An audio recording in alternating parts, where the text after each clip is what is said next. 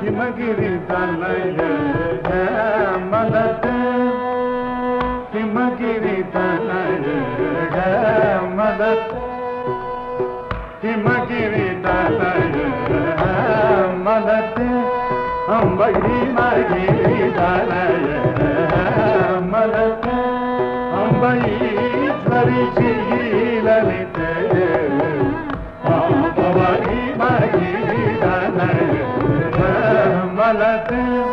Shri.G.N.Balasubramaniam Shri.G.N.Balasubramaniam was born on 6th January 1910 in a village called Gudalur, about 19 kilometers away from Mayiladurai. Ancestors of G.N. Balasubramaniam hailed from this village. His father G.V. Narayanaswamy Iyer was a great lover of music, as also his mother Vishalakshi Ammal. G.V. Narayanaswamy Iyer spent his early days in Kumbakonam, Tiruvadaimuttur and other religious centers in that district. During this period, he had many opportunities of moving closely with the stalwarts of the day like Tirukkodikaval Krishna Iyer, the great violin maestro, Sarabha Shastrigal, the flute prodigy, Thirumarugal Natesha Pillai, a star performer on the Nadaswaram, whose nephew was the all-time great T.N. Rajaratnam Pillai, and also Thirupayanam Panchapakesha Shastrigal, doyen of Harikatha. Listening to their performances, he imbibed the characteristics of classical Carnatic music and soon became proficient in the Lakshana and the Lakshya aspects. Later on, Narayanaswamy Iyer moved to Madras and worked as a teacher in the Hindu High School, Triplicane. Here too, his love of music and his earlier contacts with the great Vidwans of the time brought him in close touch with the Parthasarathi Swami Sabha, a premier institution devoted to the promotion of fine arts. He later became the headmaster of the school and also the secretary of Parthasarathi Swami Sabha, and commanded the respect of his students and the musicians of his time.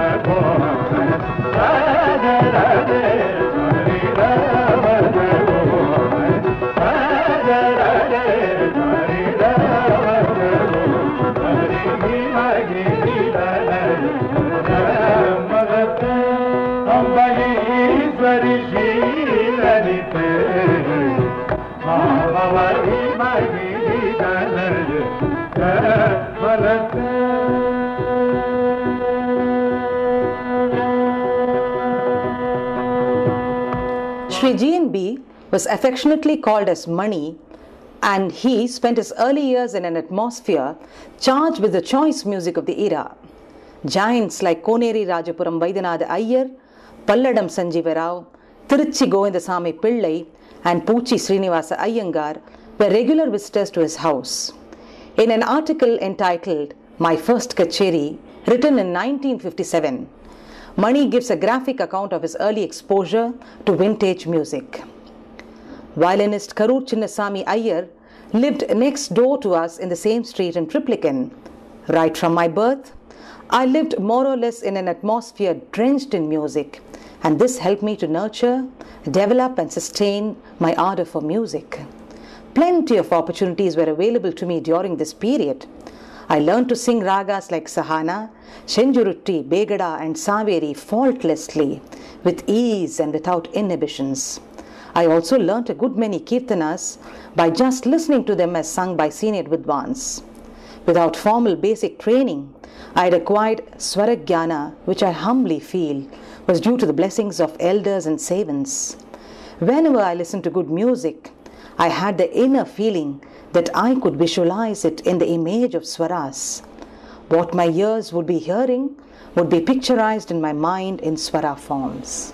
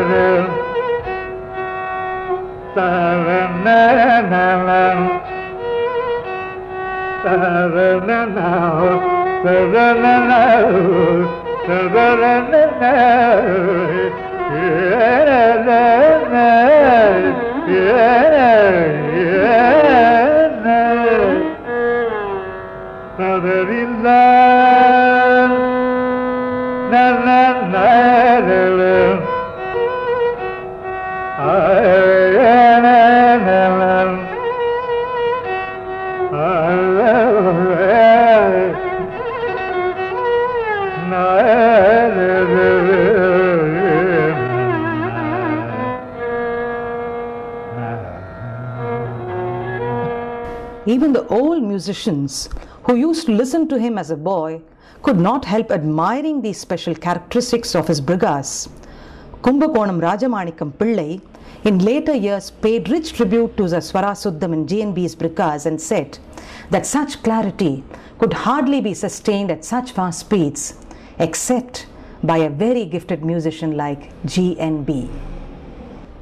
In the year 1928, the celebrated musician Musri Subramania Iyer, scheduled to perform at the music festival organized at the Kapalishwara temple in Madras, was unable to come.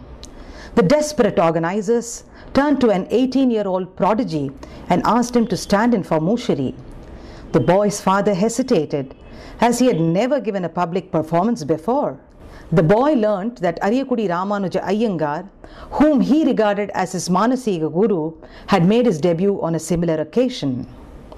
When I heard this story, I accepted the engagement without further hesitation.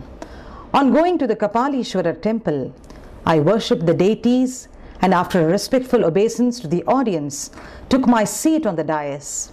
Indeed, I felt a sense of excitement. I closed my eyes and thought about my parents, teachers and other elders. Even before I had completed the Varnam, my excitement had died down and I could feel a sense of willpower and strength of mind, having taken command of the situation. That was how a fortuitous event led to the launching of Gudalur Narayan Swami Balasubramaniam, popularly known as G.N.B. Little did he visualize on that day the shape of things to come, that he too, like Ariyakudi, would soon change the course of Carnatic music.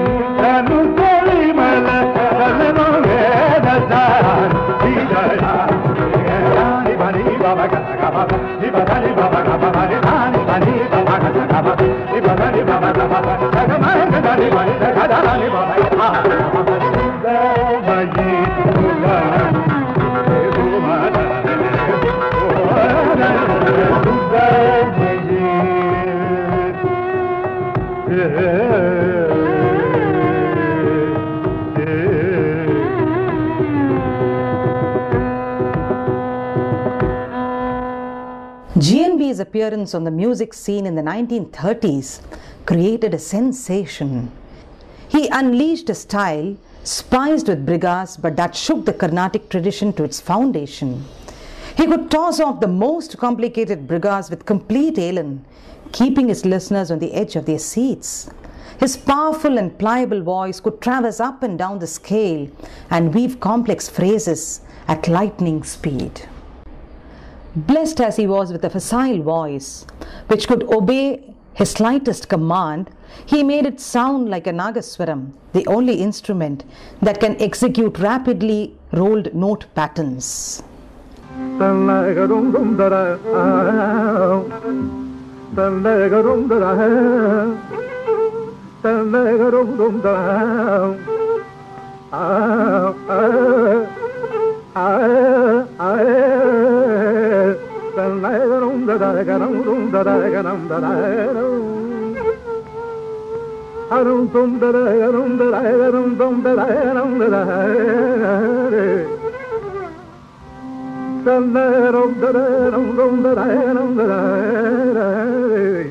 What made G.N.B. immensely popular with the masses were the post-Pallavi pieces, which he selected with great care. He did not treat this part of the concert as a winding-up phase, but gave the lay listener full value for money with very attractive pieces. There were amusing moments too during this part of the concert, as when he noticed a girl suddenly rise and leave the hall and started with Nalla Shagunam Nokki Selladi. Some of his popular pieces were Radha Sameta Krishna, Dikku Theriyada Kaattil, Chindai Arinduvadi, Jayati Jayati, Sonnadai Seidida, and the Ragamalika Vande Mataram Ambikam Bhagavatim. He became an institution and an inspiration to a whole generation of young musicians. As a cult figure, he spawned new formulae for the packaging of classical music, which became the fashion, improving upon Ariyakudi's Kacheri Paddhati. One cannot but admire him for his extraordinary confidence in his gift, which made him set aside certain established norms without changing the basic character of Carnatic music. And being well versed in the theory, that is Lakshana of music, he was able to give a theoretical justification for whatever he did through his prolific writings and radio talks. Trendsetter, writer, poet, painter, composer of beautiful kritis, that was G.N.B. Though steeped in religiosity, G.N.B. also loved the Epicurean life and lived and dressed in style.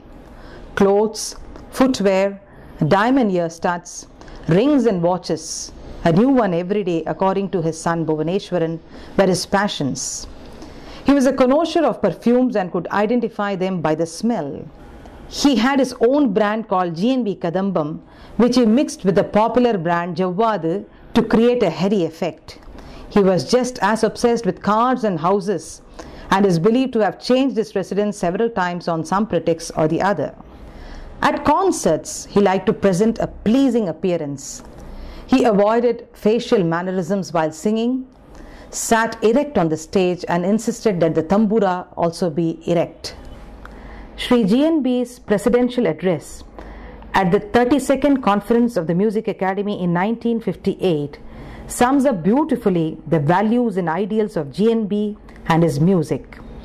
In his address he said, "It seems to me to have been an act of providence that the great South Indian musical trinity should have been born about Tanjore and at about this time.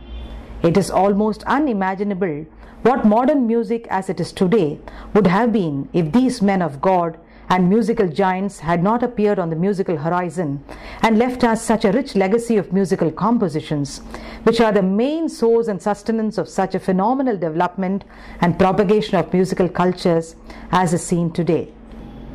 In music, as in other aspects of the culture we have inherited from the past, we have now come to a stage when I am afraid blind and unmeaning obedience and adherence to the past will no longer obtain amongst the younger and future generations. Unless we are able to understand and communicate to them the why and how of our past tradition and practices, there is every reason for our being nervous about the continuance of our inherited cultures. Therefore, it behooves us to acquaint ourselves, I mean musicians, and study intimately the science or lakshana of music. We are now in an age of transition.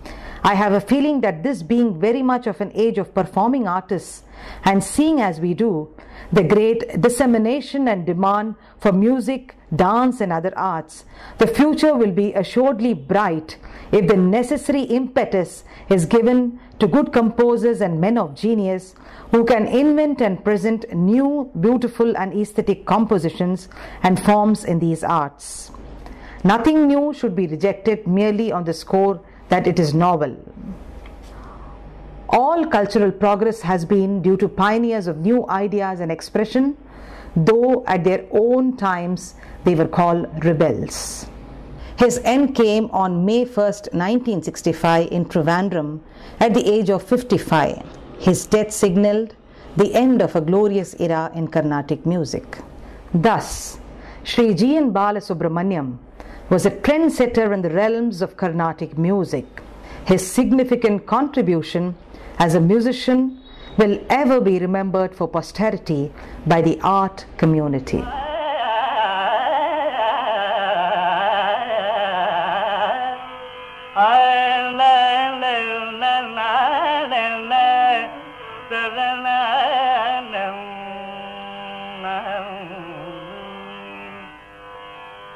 Radha Sameta Krishna, Radha Sameta Krishna, Radha Sameta Krishna, Krishna Radha Sameta Krishna, Krishna Radha Sameta Krishna, Radha Sameta Krishna, Radha Sameta Krishna hai, Sameta Krishna hai, Sameta Krishna hai, Radha Sameta Krishna. Nanda Kumara